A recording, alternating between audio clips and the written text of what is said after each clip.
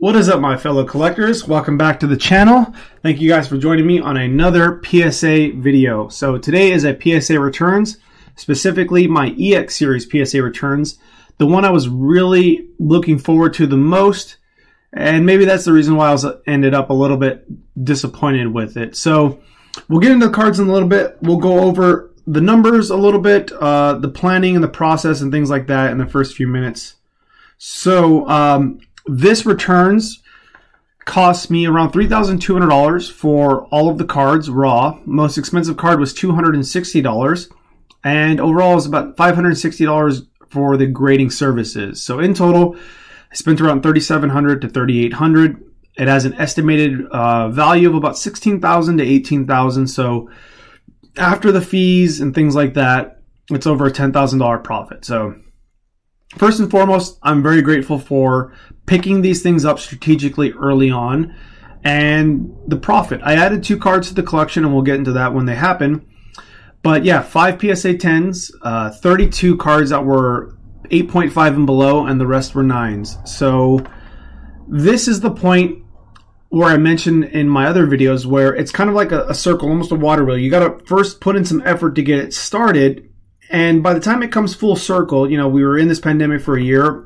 I had no way of predicting that, but by basically submitting cards every month or every 2 months and doing, you know, multiple submissions within each PSA send-off, I was able to get to the point where now all these cards are coming back. And I put in that work, and I sacrificed and saved and tried not to spend too much money, kind of easy with the pandemic, but doing that, I now have all these cards coming back, and like I said here, you know, I'm getting my original money back. Along with the profit, I can now go and buy the cards that I need for the collection. So this is the point where it's all starting to come back, and I put in that work, and that momentum is now with me, and I can go forward, and I'm not just using my income, I'm using the income that's coming from the cards, and that's helping me to make these purchases. So this submission, overall, I'm happy for the profit, but there's been some issues with it, and I'll talk about that with some of the cards as we get into it, because I'm kind of not happy with the way PSA seems to be handling some of the cards. Some of these are clearly PSA's fault. Some of them could be mine from overlooking it and maybe thinking that I got the card, I know what I'm doing, and it's a PSA 10 or 9. So on that note, let's talk about another disappointing thing. Besides my childhood, this was a lot less disappointing. I have a dark sense of humor. And speaking of dark things, let's get into some dark Pokemon. We have Rocket's Persian. It's a PSA 7. And Hitmonchan, another disappointing thing. If I can get in here and show the scratches. I mean, just the sheer amount of scratches on these cards. It's easier to see in person, but you can just see it's littered with scratches across the surface. And quite a few cards are actually with that. It almost looks like they were played cards, like they were pressed down. And my only thing that I can guess is that when you see PSA cards come back that they weren't put into a slab because they didn't meet the minimum grade, or they were altered, or they just don't grade it, you'll see that the cards come back in a card saver with a little label, a sticker. Let's get into some other cards. And the cards they don't have a penny sleeve. And so, in my opinion, putting that card in and out of the card saver without a penny sleeve has a chance to cause some abrasions. So if you see on the back of certain cards, there's some white marks or some edge there, like that. Let's see, what the card is this? It's Kyogre 8.5. This is another issue. There's a big card in here that was damaged, but some of these cards I don't recall having this lip, and it seems to be kind of common on here, like it gets caught in the pressing when they seal it. But yeah, it's just disappointing to see some of the way that the cards have been handled, and there's a lot of scratches and obvious damage as well. But yeah, that issue to me seems like it could either exacerbate, make worse any of the issues that PSA has or the cards have, because it's pressing up against the card saver, and that's not a smooth it's not as smooth of a plastic as the penny sleeve. And so that penny sleeve really helps it slide in there without really causing any damage, without any scratching. Who knows what dust or dirt may be on the inside of that, and that rubbing against that hard plastic could cause these to get scratched. So that's just a guess of mine. I do plan to do a little, kind of like a little study with it, where I plan to take those cards and put them in and out of card savers, have a few other people do it a certain amount of time and take pictures before and afterwards to see what those cards, and I might even send them to CGC just to see the grade before and afterwards with the surface. So that way we know, since PSA doesn't do subgrades. Speaking of cards that PSA, I'm highly certain PSA damaged this one. So as you can see, this is a PSA 9. The surface is fine. The edges you see up there on that top, that is crimped right there. On that edge right there, it's pushed down on both sides. I don't know how that happened, and I don't know, I really don't believe that I would honestly have sent off a card like that. That to me makes absolutely zero sense, that I would have sent off a card in that condition to PSA. But yeah, that is some wicked damage. It's folded over and pulled back like it's almost peeling. And so the fact that this card has a PSA 9, I don't understand how it's a PSA 9. Unless it was graded a PSA 9, and then in the process of transporting it or taking it out or sealing it in the case, it was damaged. So there's a few times where cards have sort of issues on the edge where that little lip is right there where it seals it. So yeah, it is what it is. Some of these cards have a lot of scratches, and then other cards are clean. I don't really understand what happened with this order, but at the end of the day, ooh, nice swirl right there. And I don't know if that's another swirl. I am making a good profit, and I'm buying cards that I need for the collection, and I'm buying cards to flip as well. So I'm happy for that. I'm adding a lot of cards to the collection, and a lot of damage to the cases like this. Besides that, the only other thing that really bothered me with the submission was that PSA had my order all scrambled around when they sent it back to me. Normally it's in order of the list, but I sent off about 10 sets, and I order them, from whatever set 1, 2, 3, 4, all the way down to 10 for the EX series. I sent off not from every set, but most of them, and they were all in order of the set. So if I had 10 cards from Team Rocket Returns, they were all right next to each other. But with the cards and the way they return, I got them back where it was like a card from set 1, from set 5, from set 10, and then mixed in. Then there was 3 or 4 cards out of the 10 that were from set 4, and they were all mixed up and all turned around. I don't know what happened with that, what was going on. I don't know. It was just a complete mess. Some damage on the cases, damage on the cards, a lot more issues than I was aware of beforehand. And I don't know. Just it is what it is, and I've switched my strategy to grading the EXs and Gold Stars with CGC first, and then if they get a 9.5 or higher, I will try to cross them over to PSA. That's my plan at this point. I really don't trust PSA to handle my higher end cards in the lower levels. In the higher levels, PSA seems to handle the cards that I have fine. But I just don't feel like paying $300 a card to grade when these cards themselves are worth $200 to $300. It makes absolutely zero sense for me to grade these cards bulk or at the higher end, just because the cards aren't worth it since I'm trying to flip them. And PSA is really, really tough with the PSA 10s at this point. And yeah, it doesn't make sense for me to send off certain cards with PSA. If I had higher end cards, I probably would send them to PSA instead of CGC. But that's just where I'm at right now with this submission. So hopefully it's not too much of a Debbie Downer with the complaining.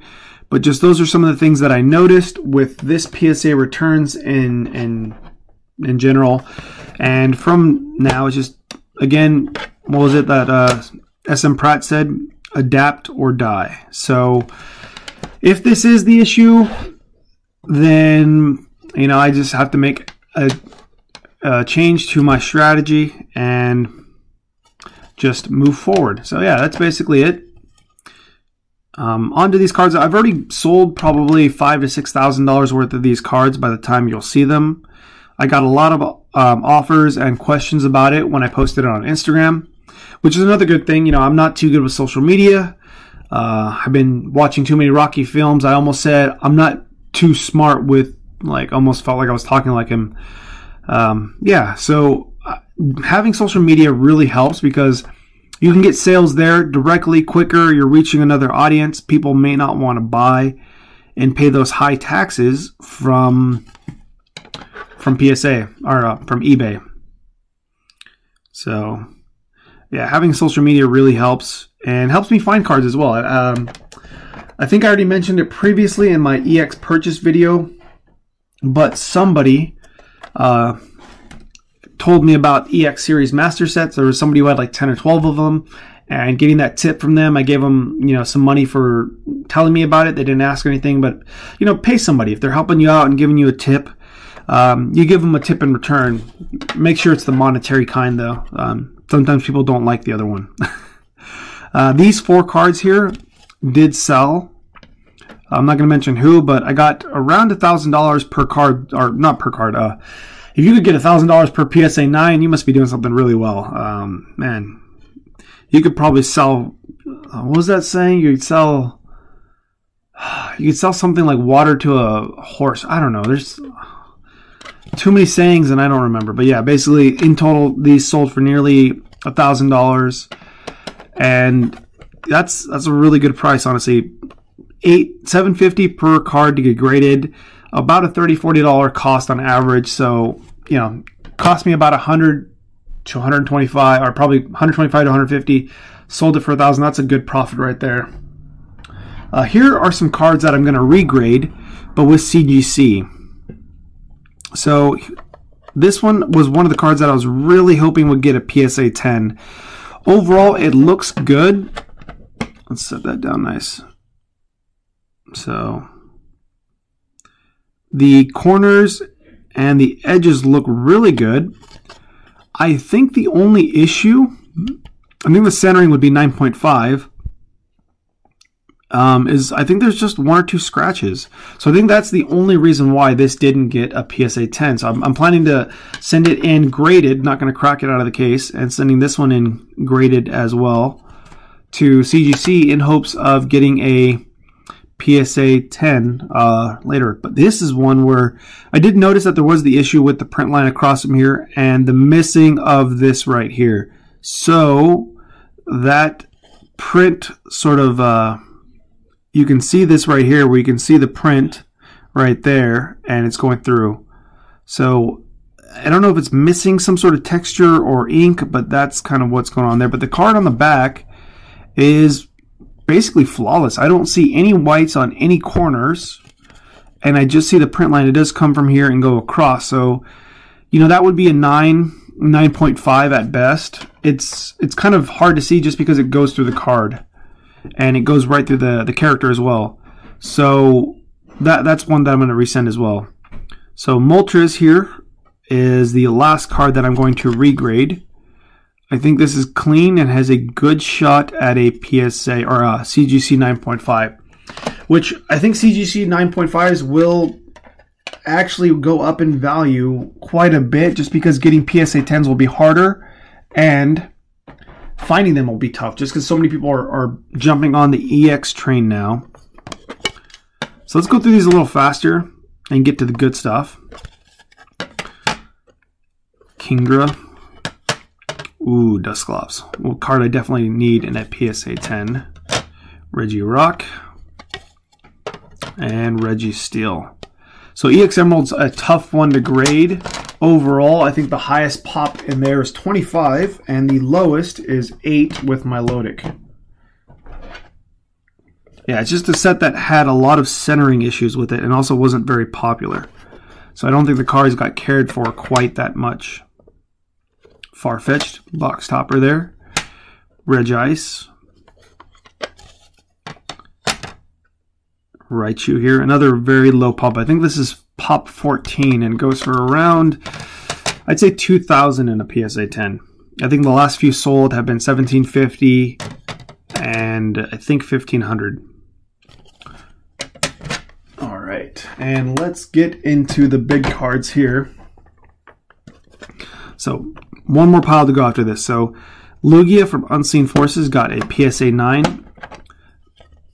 2 PSA 9s, a CGC and CGC and a PSA 9 did sell for $1,000 on PWCC. I don't see any scratches on it, but the thing that held it back was the corners here. I knew that was going to be an issue on this card. I can't see too many scratches just because of the dark background, but this is a awesome card. Paid $200 for it, and it's selling for about $1,000 to $1,200 depending on the sale. I have seen it fluctuate quite a bit. Or not, I've seen fluctuations between $1,000 to $1,200 in the last 2 months, but overall the card is up quite a bit. And I think there was a buyout attempt a while back where the card was sitting at $500 and then it bumped all the way up to $1,500. Now it's sitting at $1,000. So this was one of the bigger disappointments.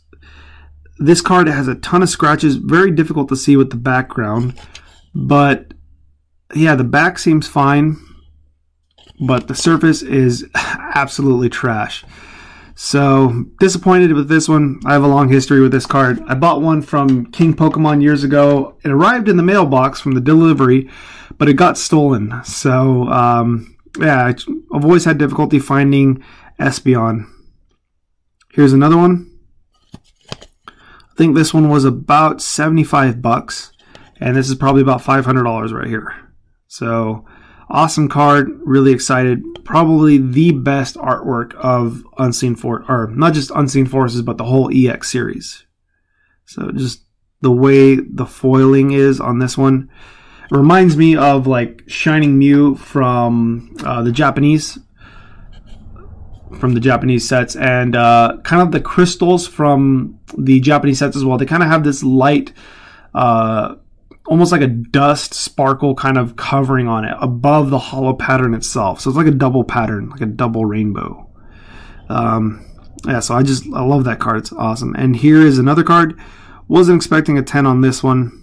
Knew this one was a little weak, but 8.5. Paid about $200, so probably get $400 or $500 for it. Really awesome card. And let's do a few more. So we got Politoed and Tyranitar.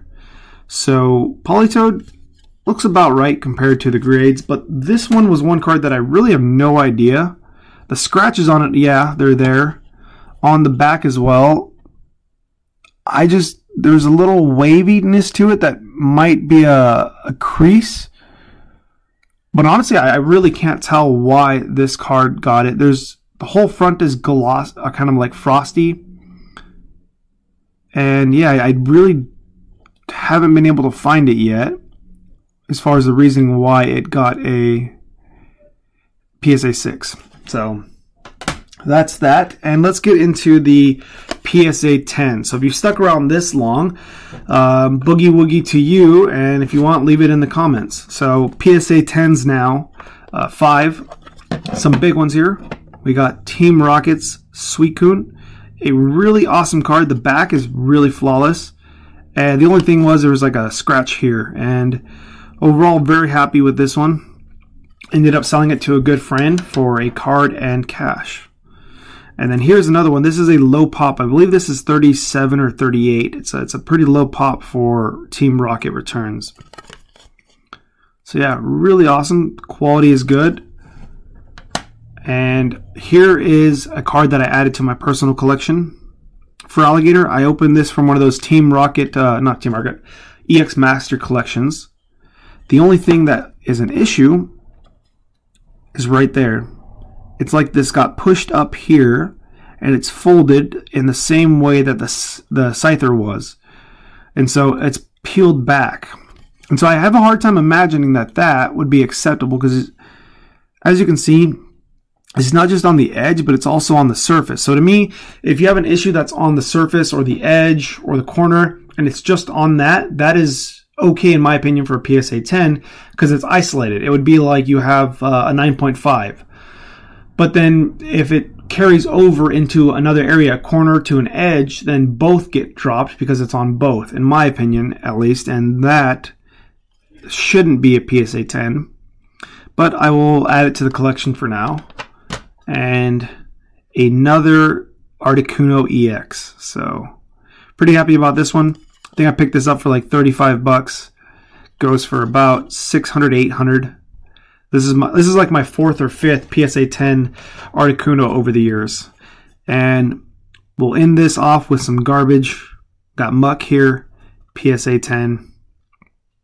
I think I won the rest of the EX Dragon cards from somebody on eBay prior to sending these out, and I wasn't sure if I was going to win those cards or if I was even going to send them out to PSA. But this card alone makes that purchase worth it, and I added another card to the EX collection. So overall, I'm very happy that I made a large profit on it, and with that I'm able to pick up a very rare EX set. So I am picking up a set in its entirety in PSA 10. I will hopefully show that off here in the coming month or two. But if you guys stay till the end, I thank you. I appreciate all of you guys that participate in the videos, send me comments, links, or memes. Some of you guys send me some weird stuff, so I enjoy it. I enjoy interacting with all of you. So if you guys enjoyed this returns, enjoyed my rambling and some of my things that I said, give it a thumbs up. If you like the content that's here, subscribe. And as always, thank you guys for joining. Until the next one, peace.